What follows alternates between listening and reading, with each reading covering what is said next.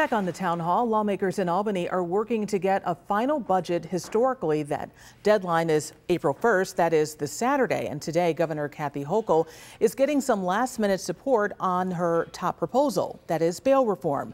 A new Siena College poll showed 72% of voters support the idea of giving judges more discretion to set bail for those accused of serious crimes. That number is up from 65% in January. Governor Hochul's proposal has seen opposition from state lawmakers, but this recent poll shows support from voters on all sides. This may surprise viewers. The giving judges more discretion is supported by 69% of Republicans, 71% of independents, and 76% of Democrats. So Democrats, by a small margin, support bail reform or this bail reform proposal even slightly more than do Republicans. The issue of crime is front and center for voters. It certainly was a front and center issue during the gubernatorial campaign last year. It was an issue for voters before the campaign.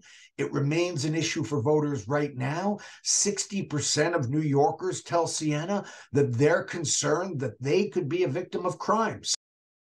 And 92% of voters that were polled by Siena College said crime across the state is a serious problem, and 62% say crime is a very serious problem.